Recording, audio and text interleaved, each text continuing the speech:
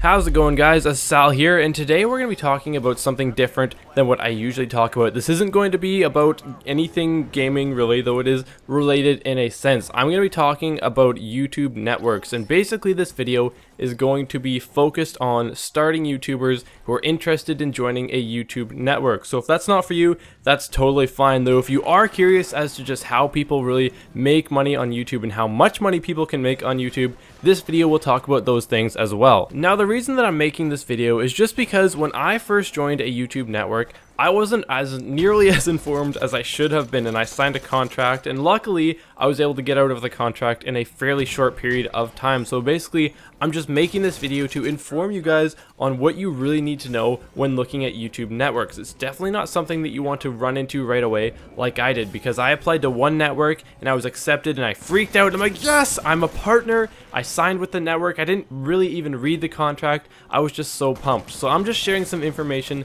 so that you guys won't make the same mistakes that I made. So what exactly is a YouTube network, and why would you want to join one? Well, basically there's a few reasons that you would want to join a YouTube network. One, some people just like to join a network just so that they have that security of a network backing them, just in case anything would ever happen to your channel, which is important because sometimes YouTube accounts just get banned for seemingly no reason, and when that does happen, you definitely want someone on your side to back you up in that situation. And the second reason, of course, is that you can make money on YouTube if you are partnered with a network, and the way that happens is that you can monetize your videos by putting advertisements on them. Now, I'm not talking about Google AdSense, as that is not the same as being partnered with a network. Basically, the way it works is you get advertisements on your videos and you get paid a certain amount of money per 1,000 views. Now, it's per views, whereas Google AdSense, I believe, is actually per click. So that's why you want to be with a network if you actually want to make money, because who actually clicks on the ads on YouTube videos anyways? So how exactly do you make money through this process, and how is it calculated? Well, it really depends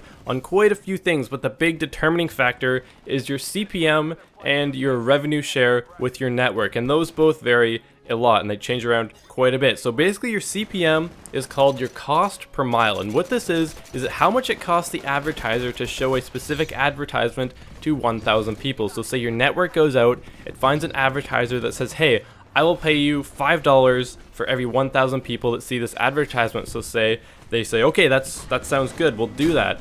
Then on your channel, every time 1,000 people see an advertisement, $5 goes to, there's $5 out there for the starting value.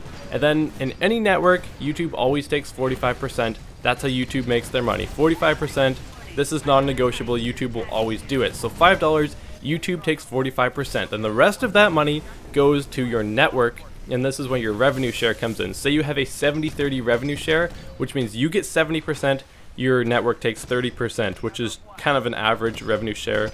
See that a lot in networks like Machinima, or Machinima might be 60-40, but anyways, the rest of that money after YouTube takes their 45% will go to your network, and then you will get 70% of that if you have that 70-30 split, and your network will take the other 30%. So this is why it's really important to have a good revenue share, because say you have a 50-50 split as opposed to a 90-10 split. That'll be a really big difference in how much money you end up making in the long term. Now, it is important to note that one view does not necessarily equal one monetized view, because say for 1 month you have 20,000 views total, and that ends up being 8,000 of those views are monetized. On another month, you might have as much as 11,000 views of those being monetized. It really does vary, and you can't really count on a specific percentage of those views being monetized. So it really does depend how much money you make. And another thing is that your CPM changes as well. Your network share will stay the same, that doesn't change, but your CPM can change with different ads coming and going. So the amount of money you make really does vary a lot. Now, what did I do when I first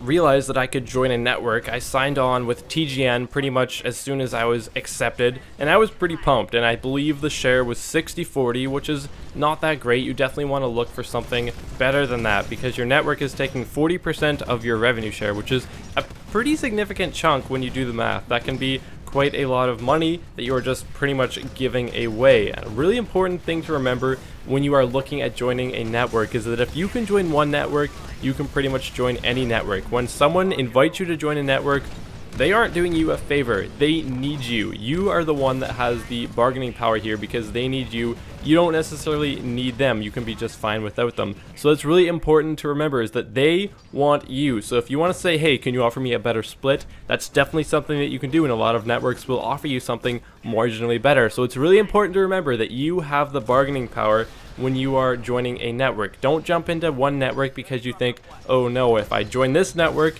if I don't join this network, then no other network will want me. That is definitely not true, because if you are good enough for one network, you can join pretty much any network that you want. So what exactly do you want to look for in a network? Well, one, you want to look for a nice revenue share, because you definitely don't want to be giving a big chunk of your money away. And secondly, you want to look for a nice contract. You want to look for preferably a no lock-in contract, because when I signed on with TGN, I was lucky enough that there was a 3-month trial period, so I could get out after those 3 months. But after that, I would have been locked in for 2 years. And now 2 years, it might not seem like a long time, but on the internet, 2 years it's a lifetime. It is an extremely long time. Think about which video game you were playing 2 years ago. That's how long ago that was. And when you're making videos like multiple times a week, that could be like 100 videos that you're making while being in a network that you don't want to be in. So you really don't want to look for, or there's nothing wrong with being with a lock-in contract, but if you do sign a contract that locks you in, you want to be very, very sure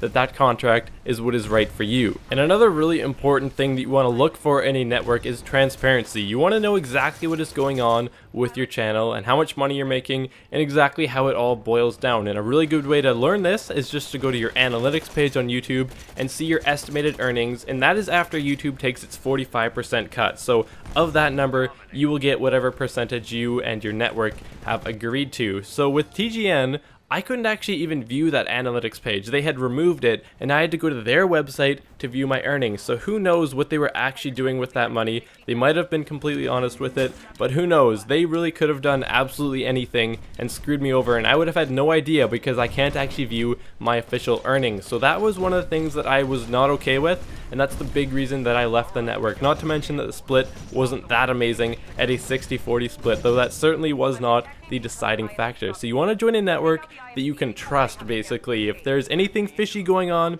that's probably not a good network for you to be in. Now, it's great that you know all of this stuff now, but when exactly do you want to look at joining a network for your channel? So basically that depends on your channel, as some networks have different requirements, though an average requirement seems to be around 300 views per day, though there are definitely networks that will partner you sooner than that. Though a lot of the time, if a network will partner you for only getting like 10 views a day, chances are that's probably not the best network for you to join. So you definitely want to make sure that your channel is at a place that you will actually benefit for a network. 300 views a day, that's a pretty good starting point, though it definitely doesn't hurt to wait till you're higher than that. And this sub count doesn't actually matter that much. It's mostly the views that they are looking for. For example, the network I'm part of right now, I joined, the requirement was either 1,000 subscribers or 8,000 views monthly, and I had 8,000 views monthly when I only had 200 subs or something. So really the views are really what you're looking for, is that's how you get paid, that's how they get paid. So around 300 views daily, or sorry, yeah, 300 views daily, that's a good starting point as to when you want to start looking to join a YouTube network. So what network should you join? Well, that really depends on your personal needs, but I'm going to tell you about the network that I'm partnered with and why they work for me. I am partnered with a network called Union for Gamers, also known as Curse. I'm sure you've heard of Curse before. They own quite a few fairly large websites, and the reason that I joined Curse is because of their revenue share and their contract. Now, I'm not paid by Curse to say any of the things I'm saying. This is just my honest opinion, because I really want to help you guys make a good decision, because I really wish I knew the things that I'm telling you right now when I first signed on with a network. So the revenue share with Curse is a 90-10 split, which is very good, which means you get 90%, they get 10%, which is pretty darn good, aside from the network taking 100%, or for you taking 100%, which probably wouldn't work because the network needs to make something. So 90-10 split is a very high split. And secondly, the contract